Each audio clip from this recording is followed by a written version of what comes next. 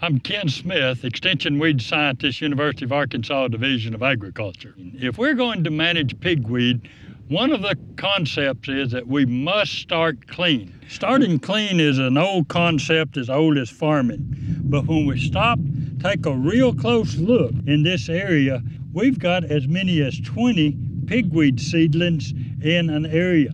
It doesn't take much soil to cover one of these little tiny seedlings. So if we look down really close here and we start looking in this soil that has just slightly been disturbed, little tiny seedlings inside here that certainly will come on and grow if we do not take those out prior to planting. Common question is, do we run our Paraquat in front of our planter or behind the planter? I prefer to run it in front of the planter because as we get to these small ones like these that are in here with soil and are some of these that are almost covered with some of these little clods, then we'll end up letting those escape. They'll come back and bite us later on.